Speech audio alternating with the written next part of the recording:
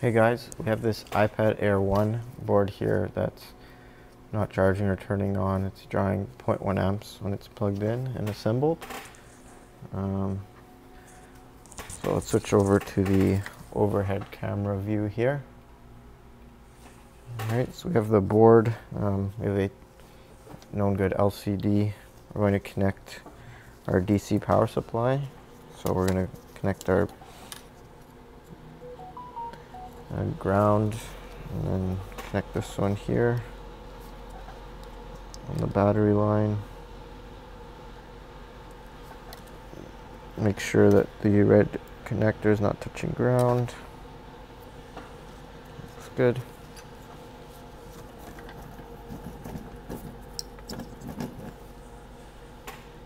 Alright, now we can connect our screen.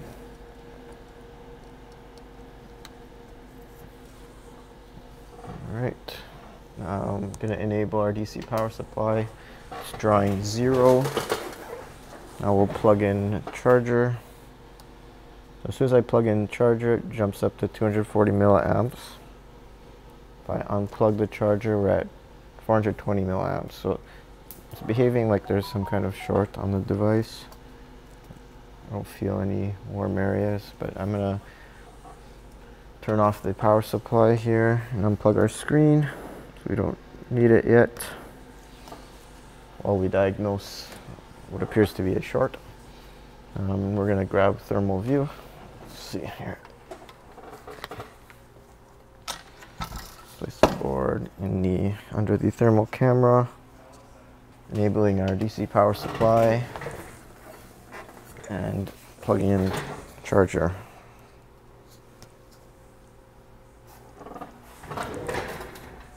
So we can actually see a section of the board that's heating up here. Looks like we do have a short. Let's grab some freeze spray, see if we can identify the exact component, which is the problem. Enabling DC power supply and plugging in power. So right there we've identified the component. U8350 is heating up.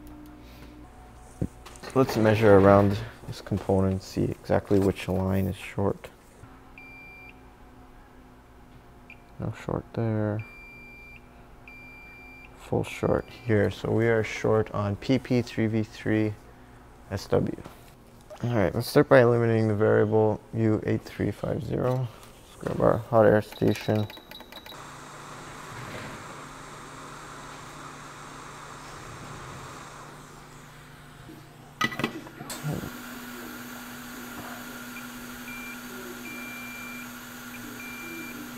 As expected, these shorts still exist, but now that this chip is removed, we may be able to more easily identify where the short is. Alright, so I've enabled DC power supply.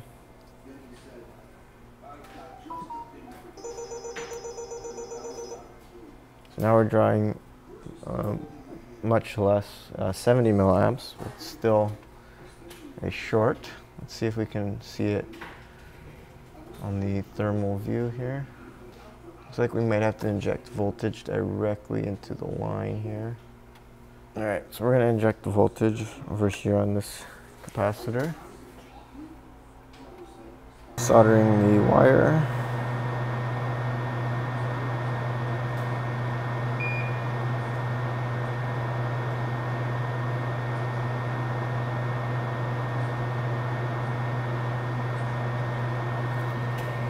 Going to solder the other end of this wire to our alligator clip.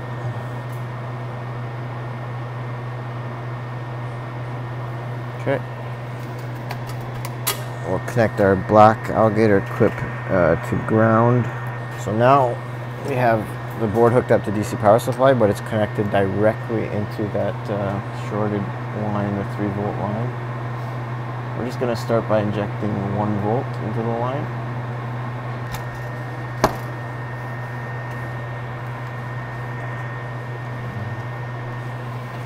And switch over to the thermal view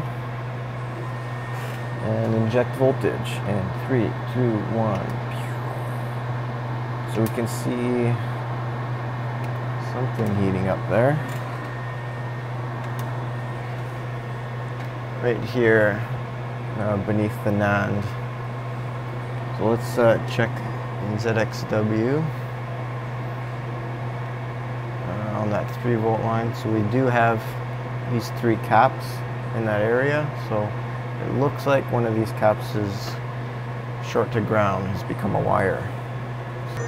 So right here is our point of focus.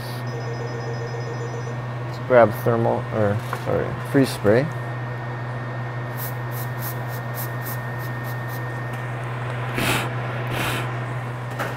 And inject voltage.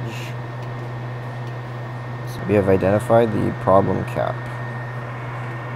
So let's remove it from the board here.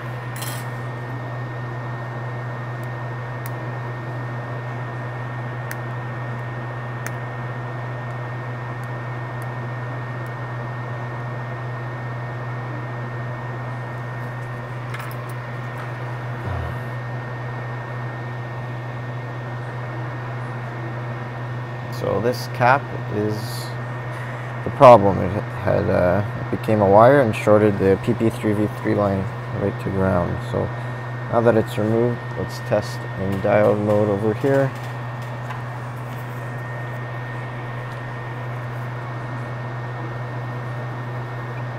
We have a normal reading.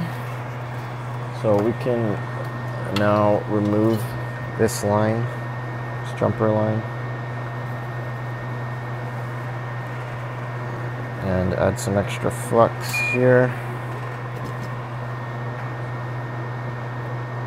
And tune these pads.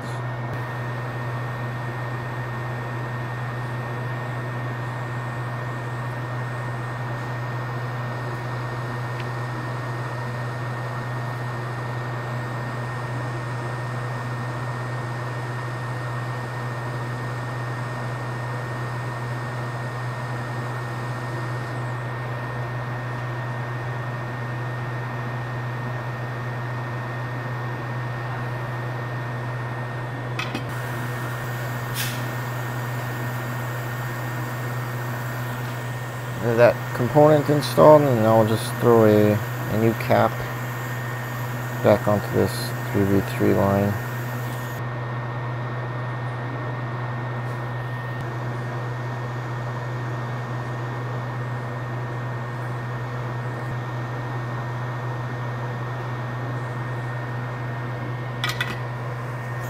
Alright, now that the cap is replaced, we'll do one final test on the line. Good. So let's switch to the overhead camera view. Turn off our fume extractor.